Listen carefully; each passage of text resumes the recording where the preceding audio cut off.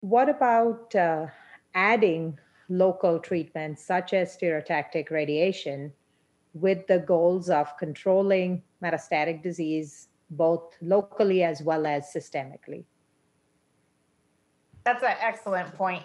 Excellent question, Olka. Sort of what's the role of SBRT? We saw the data that was presented regarding the SABRE trial. It was a pan solid tumor trial that was looking at the role of SBRT, showing benefit in that context.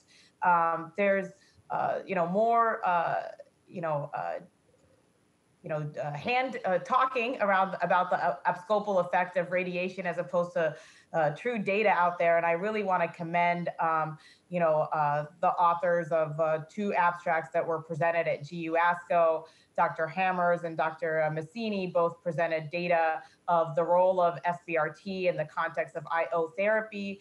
The NEVES trial was a phase 2 trial, single arm trial of patients receiving Nivolumab with SBRT. It was underwhelming when we saw the response rate of about 17.5% in this trial, sort of below what we would see with historic controls in a patient population that was predominantly, these patients were naive of a prior checkpoint inhibitor.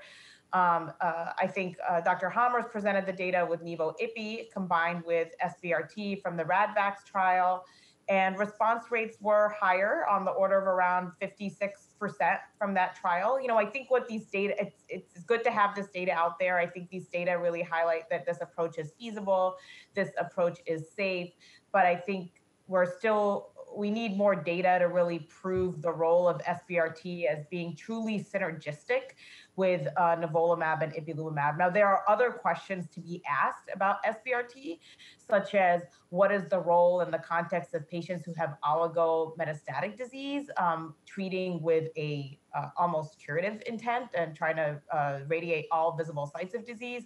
Also, is there a potential role in the context of oligoprogression post-IO, where you can maintain an IO backbone and then treat with SBRT to the oligoprogressive sites? I think these are unmet questions that are still out there in the field. But Dr. Powles gave actually a very sobering discussion, about these two abstracts and really sort of the data that's out there about the role of SBRT. I think we need to see more data before we really implement this in practice. I agree. And he actually showed the comparison uh, to the standard Ipi-Nivo only data. And really, there wasn't a big difference with the addition of SBRT. So, definitely very sobering clinical trial data when we were expecting, at least from the preclinical trials and preliminary studies, the thought process was that this would add quite a bit to the immunotherapy. Any other comments?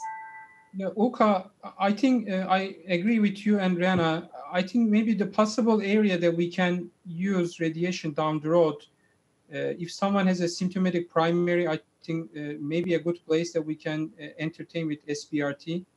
In addition to that, we have patients with IVC thrombus, and there's a nice data from NRG. Yes. When they radiate the IVC thrombus, actually, they have a pretty good outcome, because then they also look those IVC thrombus and turn out they have a very high PD-L1 expression, and maybe combining this with immunotherapy, I think, is an important area.